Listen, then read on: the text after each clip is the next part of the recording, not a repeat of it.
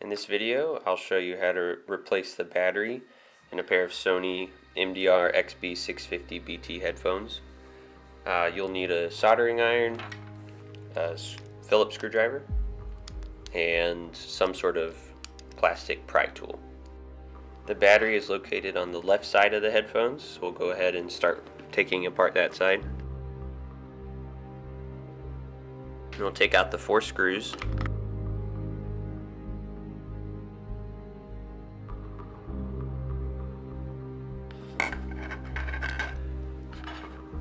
The battery is under this case here. We'll start off by desoldering these 2 cords here, the positive and negative ends of the battery.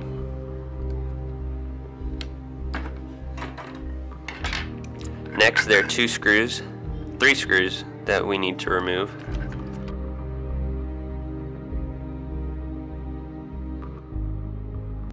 I just use this pry tool to remove the case.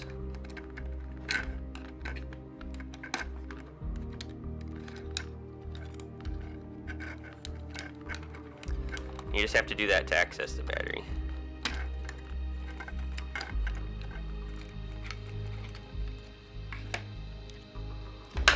So here's our defective battery. We'll go ahead and remove it. We can toss that. We'll get our replacement battery. I have a link for where you can purchase these. So we'll go ahead and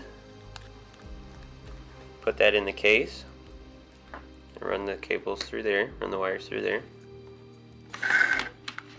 We'll get it reinstalled. So first we'll go ahead and just place the battery in. You just want it to get centered, and you need to have the screws lined up properly.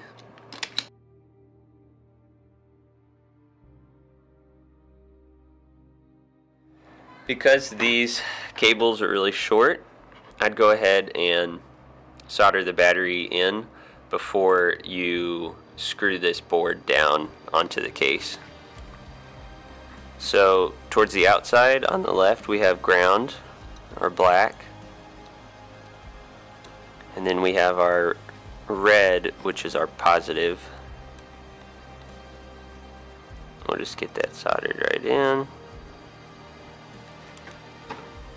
And now's a good time, if you would like to go ahead and check and see if it's successful, you can go ahead and try to power it on. So I'm just going to go ahead and hold the power button, which is on the right side, and we have life. So that's great.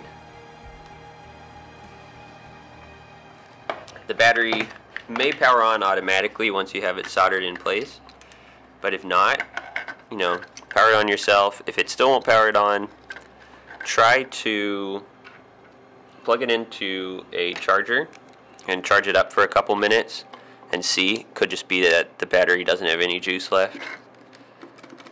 Alright, so once that's screwed in place, we're just going to put everything back where it needs to go.